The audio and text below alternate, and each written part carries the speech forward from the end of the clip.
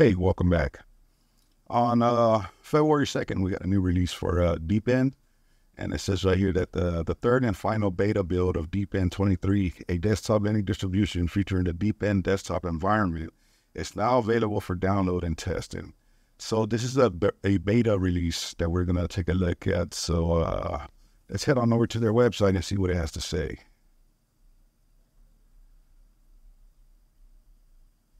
So we'll click on the distro watch link, and then from there we'll go to the download page. And you see right here in red, we have a warning. It says, attention, the beta version may be unstable. Please do not use in a production environment. So anyone that's wants to test it out, go ahead and test it out. Feel free to do it. But it tells you right here that if you're going to install it on bare metal and use it as a production system, just beware, this is a beta version. All right, so I downloaded it from here. So let's get on over to the virtual machine and take a look at Deepin version 23, Beta 3. And here we are on the virtual machine. You can see right here, I'm going to select English as my language. And then select I have read and agreed to the end user license agreement, I guess. Click on next. And then installation method, full disk, custom, or advanced. I'm going to just select full disk. Okay, I've selected my disk, and we're just going to click on next. And it says right here, ready to install. Make a backup of your important data, and then continue. So I'll just start the installation. And this should take a few minutes here, so I'll see you once this all is installed. And the system is now fully installed, so we'll go ahead and click on reboot now and reboot the system. And we are rebooting now, so here we are going to create our user account. So I have my username.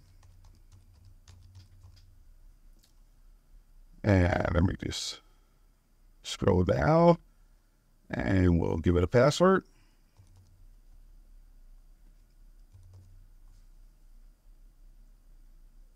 And we'll click on next. And we're configuring your computer. So this is like a second part of the installation. This is where we add our user accounts and things like that. So we'll let this finish, and then we'll come back and continue on. Okay, we are it just rebooted on its own. So you see right here, got Linux Hub, it's asking for a password. And down here it says Deepin 23 Community Beta 3. So let's give it our password and log in. See if installation is now completed. And installation is now completed. And we are welcomed by welcome. Looks like a video. But the first thing I want to do here is I want to fix my screen resolution. So let me get into the settings and get that fixed up. And display. Okay. We are in display settings and resolution. Looking for 1920 by 1080. Yes, save. We're good. All right, I'll go ahead and close this down. Move this to the middle. And this is a Deepin video, but I'm not going to watch the video, so I'll just click on next. And right here it says choose a desktop mode. We either go with fashion mode or we could go with efficient mode. So let's take a look at both. Efficient just pretty much stretches out the panel just to use as a regular panel. And I think it even went into dark mode and everything. So that's efficient mode. And this is the default fashion mode. So let's see if it changes back to a light. Maybe not. Maybe it's just going to stay the same like that. But since this is how it's booted up, this is how we're going to leave it for now. Click on next. And now we got effect mode and normal mode. So let's see what's different right here. So I guess window effects. Oh, I see like the round borders and things like that all went away. And that puts them all back. So this removes them.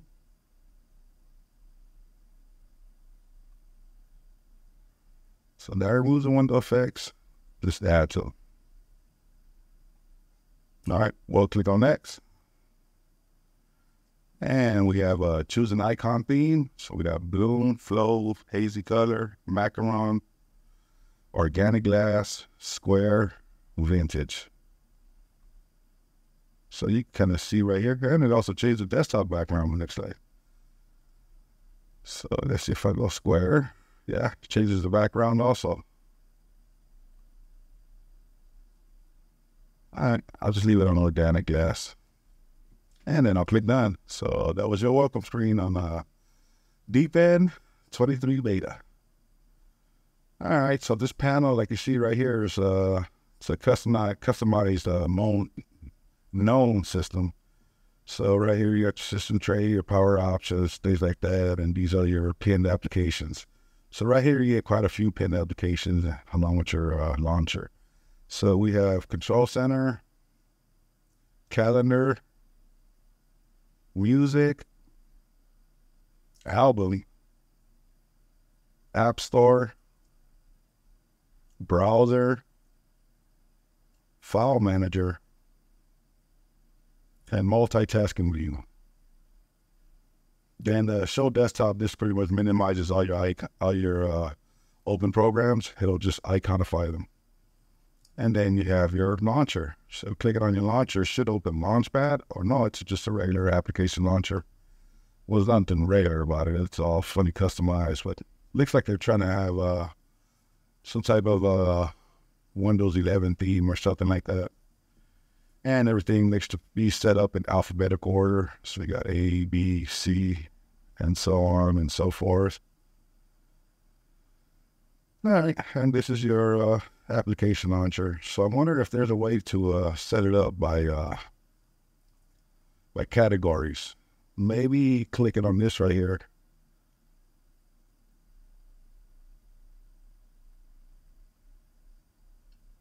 They kind of did and they kind of didn't. So,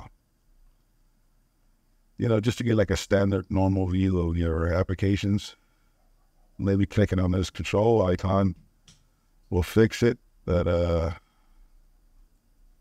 don't see anything, so I'll just close this, open this back up. And if I do this, does it open up Launchpad? And it does. So this will make it more like GNOME. Well, it is a modified GNOME system, so that's pretty much your Launchpad. And then if you click on this again, it'll bring it back down to this. So basically, it's just shrunken down Launchpad is what it is.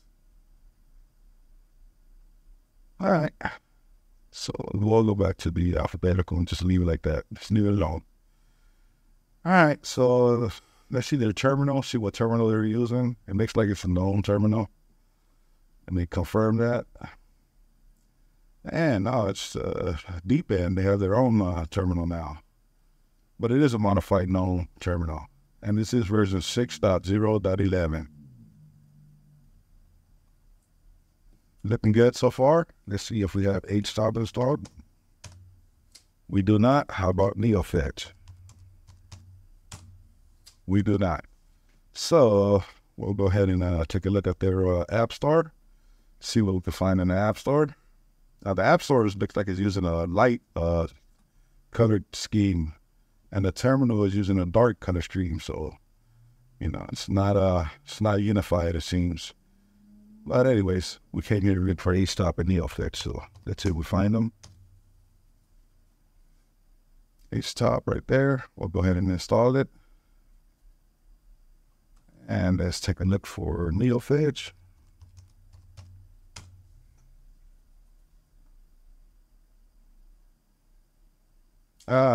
Search results for NeoFetch. Not seeing. Okay, HTOP has finished installing, so that's done, but I'm not finding a NeoFetch. Maybe if we do a sudo apt install. Sudo apt install NeoFetch. Let's see what happens here.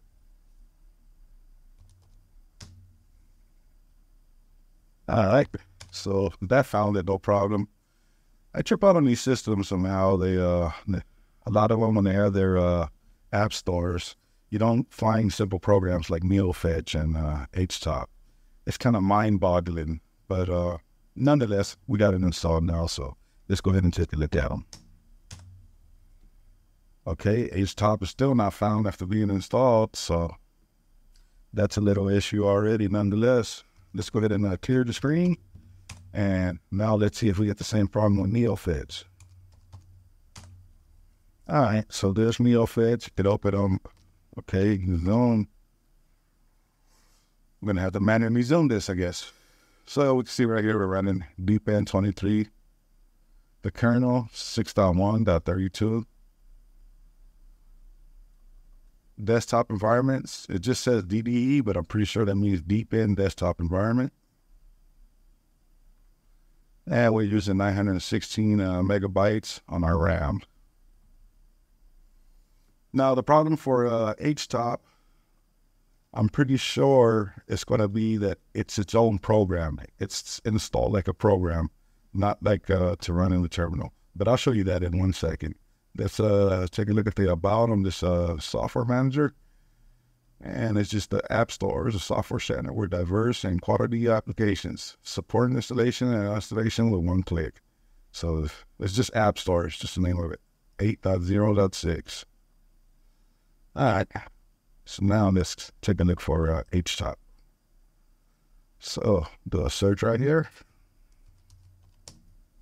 HTOP, and there it is. See, it installed like a program. Even though it opens up with the terminal, it's installed like a program. It's weird, I know. Okay, you can see right here, HTOP is opened up, and we have 800 megabytes of RAM, but you're also using 550 megabytes of swap. So you can see it's over a gig in total of memory that it's using. And the load averages are going to, okay, package cache swipe. And the load averages are 1.48, 1.67, and 1.08. So it is kind of a little high on the load average. So something's running in the background that obviously this right here should tell me what it is, but yeah, I'm not going to go ahead and search for it. All right, so that's HTOP, and we'll go ahead and close that. All right, so let's take a look at some other things we got here. So let's take a look at the control center. And right here in the control center is pretty much, every system has a control center.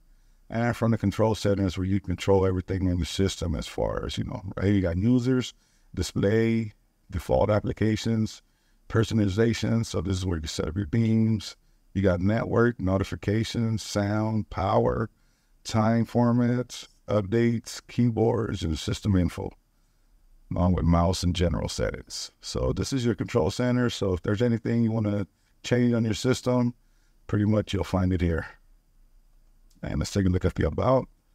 And it's the control center for Deepin and 6.0.44. All right. And then we also have a calendar that's pinned right here. Let's take a look at this calendar. It's pretty filled calendar here. Obviously, you got two calendars. So you have the big one right here, and then you have a small one right here. So not sure why you need both, but they have their reasons, right? So right here, if you want to set up event, you could just click on a date, and then actually right-click on a date, and you just click on new event, and boom, just set up the info that you want to fill it in with, and get your reminders and everything all pretty much squared away. And let's take a look at the about. And this is a calendar for Deepin 5.12.0. All right, and then right here we have music. It's weird because all the apps on Deepin are just simply named, like music, calendar, control center. Everything is just a simple name. You'll see right here on the about, it's just music. 6.2.39. And pretty much right here, if you want to add music, click on add music, open a folder, and listen to music. And click on exit. And next to that, we have album, and this is going to be your to view photos. So right here, you can import photos and videos. And I'm pretty sure this is just called album also. Yep, album from Deepin 5.10.21. And then we have a browser. I think they use the Epiphany browser, if I'm not mistaken, but it may be just called browser. Who knows? Let's take a look at the about. browser. Version 6.3.8. All right. Now we know. It's called browser. Can't get no simpler than that.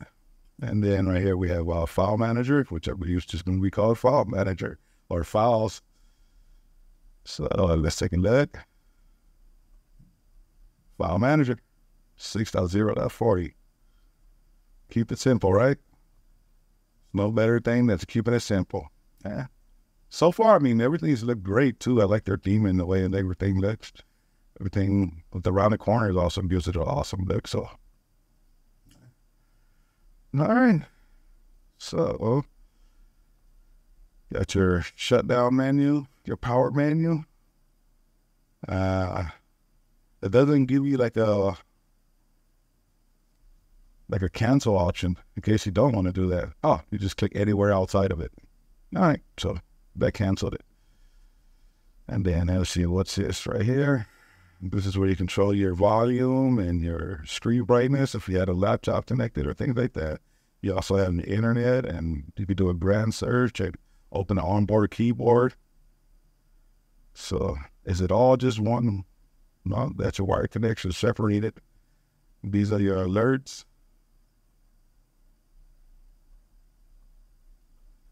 All right, and UOS AI. What is UOS AI? Welcome to UOS AI. Here are some of the things UOS AI can help you do.